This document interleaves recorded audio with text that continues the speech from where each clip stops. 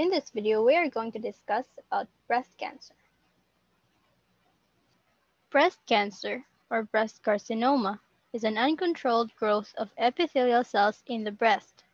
It is the most common cancer in women worldwide, with a risk of 1 in 8 women developing breast cancer.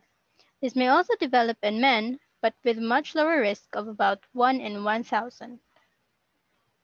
Now, before we continue, let's have a brief recap of the anatomy and physiology of the breasts. The breasts are located between the second and sixth ribs over the pectoralis muscle from the sternum to the mid-axillary line.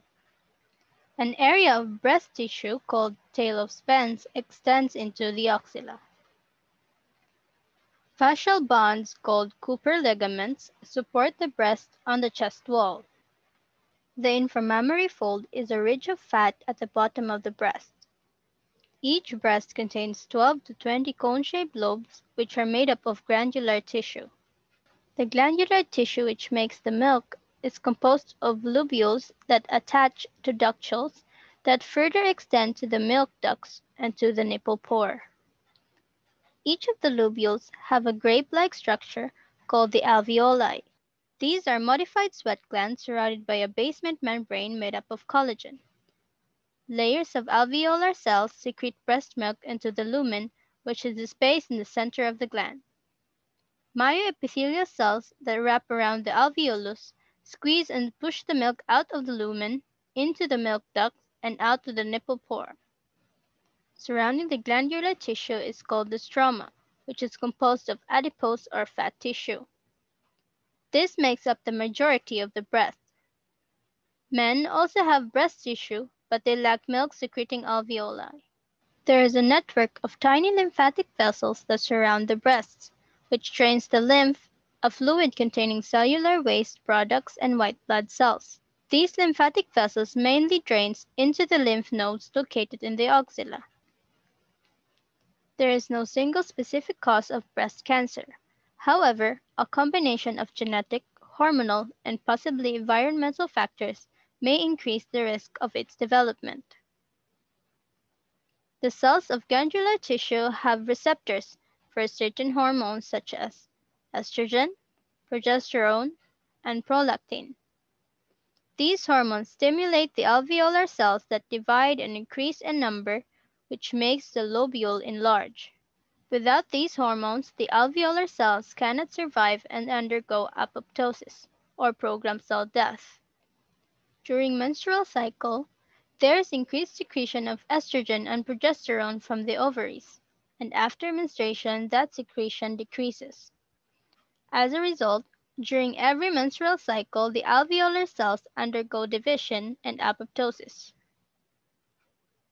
Each time cells divide, there's a chance that a genetic mutation will occur, and a mutation can lead to a tumor formation. So with more menstrual cycles, there is increased risk of tumor formation. This then gives the risk factors such as early menarche and late menopause. Hormonal factors from pregnancy also include nulliparity and late age at first full-term pregnancy. Similarly, medications containing estrogen also increase the risk of breast cancer. Other environmental risk factors like ionizing radiation from chest X-rays and CT scans may also increase the risk of breast cancer. As stated previously, breast cancer can be genetically inherited, resulting in significant risk. Approximately 5 to 10% of breast cancer cases have been linked to specific gene mutations. Normally, the breast cancer gene, or BRCA1 and BRCA2 genes, protect you from getting certain cancers by slowing down cell division and make cells die if they divide uncontrollably, hence also known as tumor suppressor genes. Mutations in BRCA1 or BRCA2 genes prevent them from working properly. In males, breast cancer is usually caused by inherited mutations in the BRCA1 and BRCA2 genes. Some breast cancers also have mutations in the ERBB2 gene that increases human epidermal growth factor receptor 2 or HER2, which when activated promotes the growth of cells. Once a cancer-causing mutation occurs, the affected cell, which is most commonly an epithelial cell that lines the ducts or the lobules, begins to grow and replicate out of control, forming a tumor.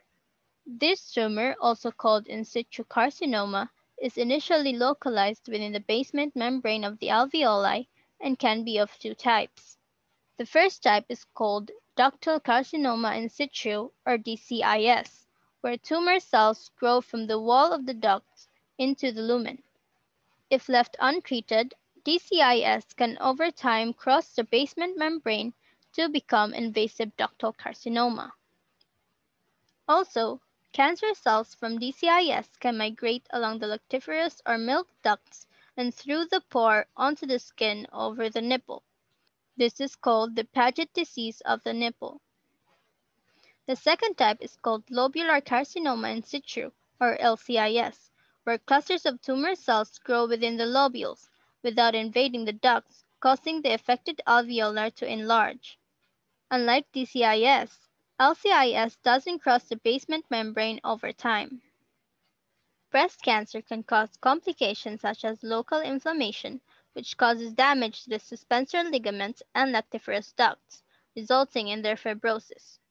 The cancer can invade nearby tissues like pectoral muscles and the anterior skin. In males, breast tissue is thin, which makes it easier for the cancer to spread to underlying tissues.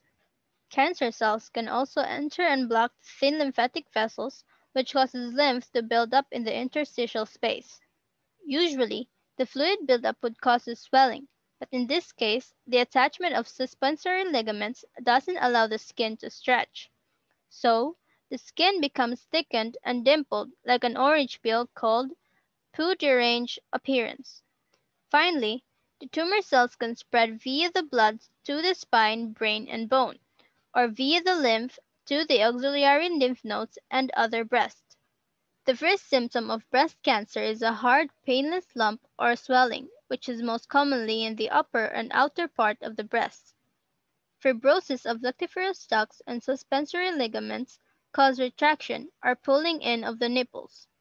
The breast becomes immobile or fixed, or stuck into the chest wall due to infiltration if cancer cells spread into the pectoral muscles.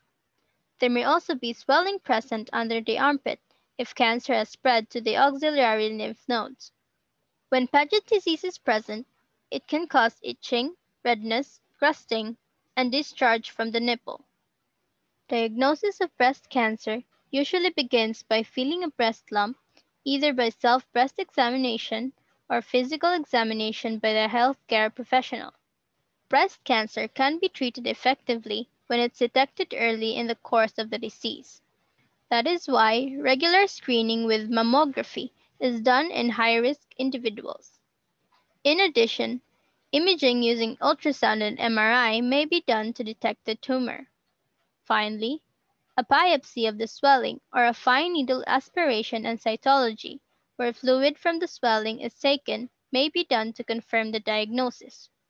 Other diagnostic tests may also be performed, which are chest X-ray, CT scan, PET scan, bone scans, blood work such as tumor markers. To determine the risk of breast cancer, it is staged using the TNM system. T for tumor indicates the size of the tumor or whether or not it has grown in nearby areas. N for nodes describes the degree to which the cancer has spread to nearby lymph nodes, particularly to auxiliary lymph nodes. And M for metastasis, which indicates the degree to which the cancer has spread to other sites or has metastasized. Each of these categories is ranked from 0 to 4, with 4 being the most severe. The combinations of these substages then determine the stage group, which are assigned as stage 0 to 4. Treatment for breast cancer is based on the type and stage of the cancer, but commonly this involves surgery, radiation therapy, chemotherapy, and hormonal therapy. Localized tumors are removed surgically by partial mastectomy, where the affected part is removed, and larger tumors, which have spread to nearby tissue, are removed by total mastectomy, where the entire breast is removed. In addition, Nearby structures like lymph nodes may also be removed if the cancer has metastasized to them. Radiation therapy is used to decrease the chance of a local recurrence in the breast by eradicating residual microscopic cancer cells. Chemotherapy involves the use of anti-cancer agents in addition to other treatments to delay or prevent a recurrence of breast cancer. Hormone therapy is used when tumor cells have hormone receptors like estrogen and HER2, and may include medications which block the formation or effects of estrogen. Selective estrogen receptors modulators such as tamoxifen and aromatase inhibitors such as arnestrozole, letrozole, and exemestane may be used. Nursing diagnosis and intervention for breast cancer. Grieving related to anticipated loss of physiological well-being and perceived potential death of patient. With this, the nurse is expected to expect initial shock and disbelief following diagnosis of cancer and traumatizing procedures. Assess patient and SO for stage of grief currently being experienced. Explain process as appropriate. Encourage verbalization of thoughts or concerns and accept expressions of sadness, anger, and rejection. Acknowledge normality of these feelings. Provide open, non-judgmental environment and use therapeutic communication skills. Be honest and do not give false hope while providing emotional support. Acute pain related to disease process and side effects of various cancer therapy agents. With this, the nurse is expected to assess location of pain, frequency, duration, intensity using numeric rating scale, provide non-pharmacological comfort measures and diversional activities, evaluate and be aware of painful effects of particular therapies, provide information to patient and significant other about what to expect, administer analgesics as prescribed, and evaluate pain relief and control at regular intervals. Risk of infection related to invasive procedures. With this, the nurse is expected to promote good hand-washing procedures by staff and visitors, screen and limit visitors who may have infections, and place and reverse isolation as indicated. Assess all systems and vital signs for signs and symptoms of infection on a continual basis. Emphasize personal hygiene. Monitor complete blood count with differential WBC and granulocyte count and platelets as indicated. Lastly, promote adequate rest and exercise periods. What is the prognosis of breast cancer? In general, the smaller the tumor appears, the better the prognosis. Prognosis also depends on the extent of spread of the breast cancer. The 5-year survival rate is approximately 88% for a stage 1 breast cancer and 15% for a stage 4 breast cancer. The most common route of regional spread is the auxiliary lymph nodes. Distant metastases can affect any organ, but the most common site are bone, lung, liver, pleura, adrenals, skin, and the brain. So that is all. Thank you for listening.